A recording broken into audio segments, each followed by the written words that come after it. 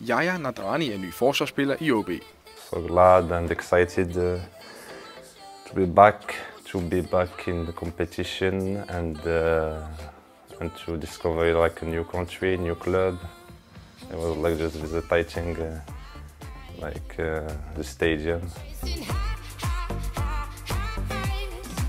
Being on the pitch made me excited, and I want to begin the games competition, and I hope it will be soon.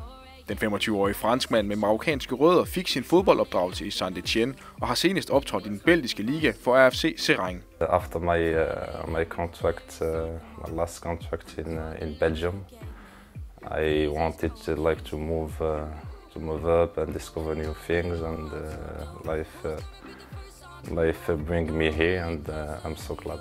Yahya Nadrani spillede 34 ligakampe i sidste sæson, hvor 31 kampe var med fuld spilletid. We can expect like a defender solid, who likes defense, because don't forget that the main role of a defender is to defend firstly. Strong on 1v1 and on duels, and also with a good, I try to play good.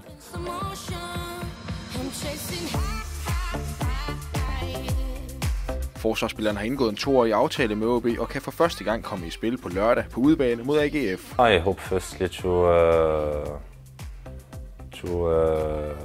to play the most games that I can, to be good in training, good in games, and okay, it's a new experience for me. It's the first time that I played in this championat, so okay, excited also to discover what kind of football there is here.